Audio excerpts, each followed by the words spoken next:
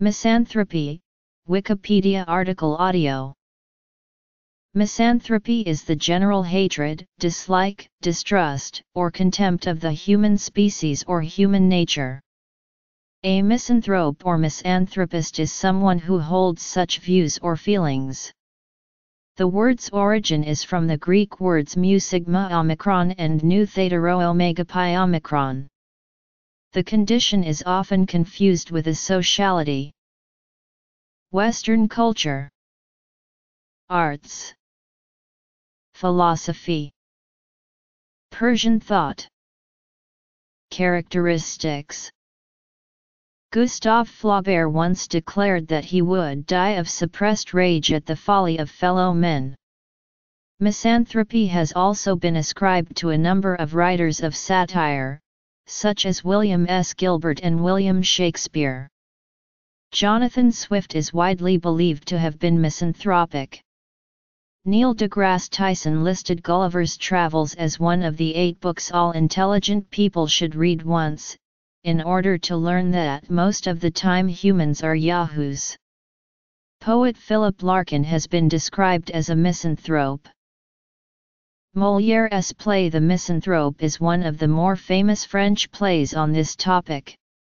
Less famous, but more contemporary, is the 1970 play by Françoise Dorin, Un sale egoist, which takes the point of view of the misanthrope and entices the viewer to understand his motives.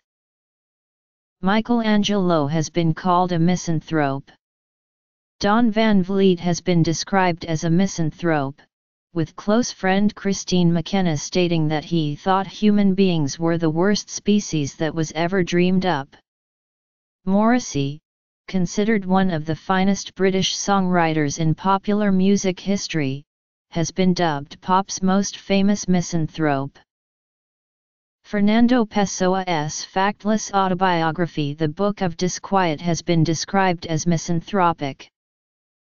The pre-Socratic philosopher Heraclitus was by various accounts a misanthrope and a loner who had little patience for human society. In a fragment, the philosopher complained that people forever without understanding of what was in his view the nature of reality.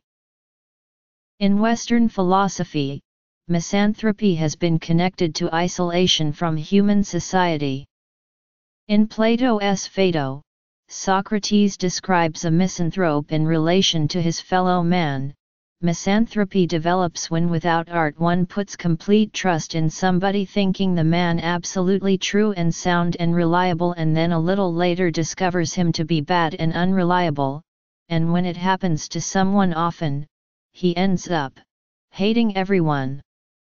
Misanthropy, then, is presented as a potential result of thwarted expectations or even excessively naive optimism, since Plato argues that art would have allowed the potential misanthrope to recognize that the majority of men are to be found in between good and evil.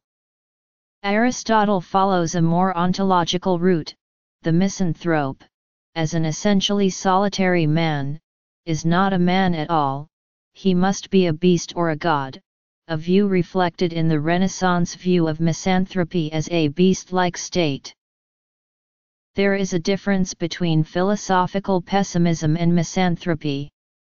Immanuel Kant said that of the crooked timber of humanity, no straight thing can ever be made, and yet this was not an expression of the uselessness of mankind itself. Kant further stated that hatred of mankind can take 2 distinctive forms: aversion from men and enmity towards them. The condition can arise partly from dislike and partly from ill will. Martin Heidegger has also been said to show misanthropy in his concern of the tendency of people to conform to one view, which no one has really thought through, but is just followed because they say so. This might be thought of as more a criticism of conformity than of people in general. Unlike Schopenhauer, Heidegger was opposed to any systematic ethics. However, in some of his later thought he does see the possibility of harmony between people, as part of the fourfold: mortals, gods, earth and sky. Certain thinkers such as Ibn al-Rawandi, a skeptic of Islam, and Muhammad ibn Zakaria ar-Razi often expressed misanthropic views. In the Judeo-Islamic philosophies, the Jewish philosopher Saadia Jayan uses the Platonic idea that the self-isolated man is dehumanized by friendlessness to argue against the misanthropy of anchorite asceticism and reclusiveness. Misanthropy is more pronounced among people from specific professions, especially among content moderators.